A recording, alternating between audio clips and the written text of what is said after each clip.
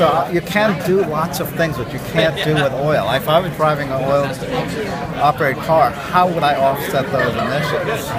Right. So the electricity allows you to do that. It allows you to basically invest in making it cleaner and cleaner and cleaner. And the other big thing for me is, as long as oil monopolizes transportation, we're always at the mercy of these high volatile prices because there's no competition. If we want, in the end, low oil prices to stay more permanent, we're going to have to break the monopoly of oil on transportation. When it's all over with, you start looking at the footprint, and it was a little surprising.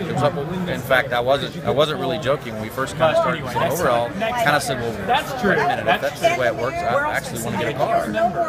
And that's when the bell kind of rang that, hey, you know, that's what a lot of people would say if we had a system that was broad enough and easy enough to be able to rely on. So very excited. Do you think you'll buy one? I absolutely will. You will? You will? Oh, absolutely. Have any idea which one? If the CEO of the electric company doesn't own an electric car, who should own one? That's for sure. So, no. I got to go shopping. I get to go look